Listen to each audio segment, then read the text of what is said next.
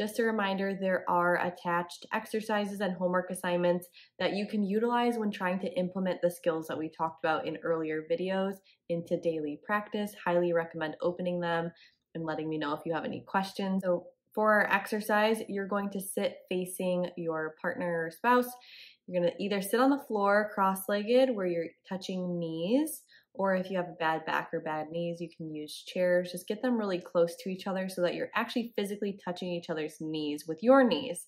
Then you're going to take your hands and you're going to place them on your partner's knees, and they're going to place theirs on yours as well. This is a really good time to practice body language. So you're going to actively practice getting your shoulders away from your ears, relaxing your face, maybe closing your eyes for a second while you get into that relaxed state. Relax your neck, relax your back. You can watch each other actually physically relax too. Maybe you take a deep breath together, that breath mirroring. So allowing all the tension to leave your body. You can also verbalize the relaxation together, starting at your feet. Feet relax, calves relax, thighs relax.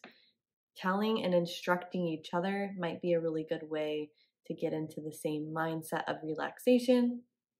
Next, you're going to initiate eye gazing. The first time you do this, let me tell you, it might be funny. You might be like, Kat, what the heck are we doing? You're going to put your hands on their knees and look into their eyes. And this could cause you, again, to laugh, to cry, to be angry. Sometimes it makes you feel really uncomfortable. Sometimes you might want to jump into your partner's lap. Just know that this is a really intimate exercise and it's the beginning to a lot of sexual expansion.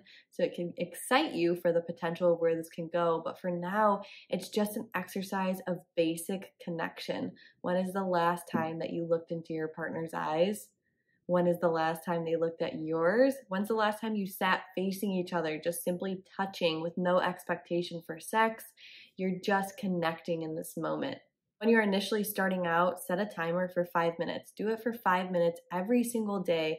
Return to each other in this loving way that you're intentionally making time to connect, to really see your partner. Level 2 of this exercise is to initiate deeper conversation. This is a really great structure for you to be able to practice the glass exercise, but also if you don't want to go straight into what's bothering you, you can utilize some prompts to help just deepen the conversation of your own experience. This might make you laugh, cry, make you want to run away. This is a good indication of what is your coping mechanism. What is your nervous system doing when you feel vulnerable, when you feel seen?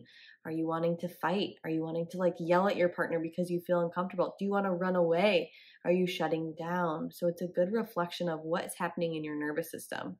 The second level of this is to start initiating conversations. I've had plenty of couples say, we started a timer for 5 minutes and we sat looking at each other and talking for 2.5 hours.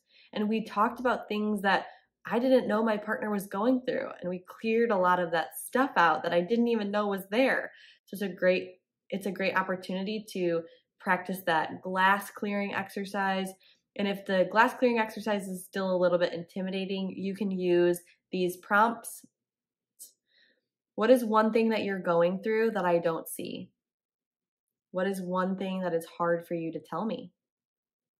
How can I make it safer and easier for you to tell me what's going on? What is one thing that I can do to show up better for you? So I'll put these questions in the attachment. That way you can, hey, we're sitting here. I'm going to read these specific questions that Kat gave us. And then eventually you can just start asking each other your own questions and really deepen that connection in that way.